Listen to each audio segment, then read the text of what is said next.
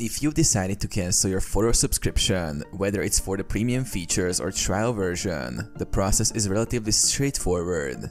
Here's a step-by-step guide on how to cancel your Fotor subscription. Log into your account. Visit Fotor's website and log in with your email and password. Open Account Settings. Once logged in, click on your profile icon or username located in the upper right corner of the screen. From the drop-down menu, select Account Settings. Manage Subscription.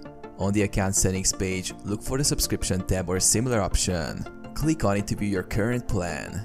Cancel Plan. Locate the Cancel Subscription button or link. This is typically found near active subscription details. Follow the steps. Fotor may ask you to provide feedback on why you're canceling or offer alternative plans. Simply follow the on-screen instructions to confirm cancellation. Final confirmation. Once you follow the prompts and click confirm, your subscription will be cancelled. You will receive a confirmation email regarding the cancellation. Access post-cancellation. After cancellation, you will still have access to your current subscription until the end of your billing cycle. Alternative steps. If you subscribe through a third-party service, you may need to manage your subscription through those platforms.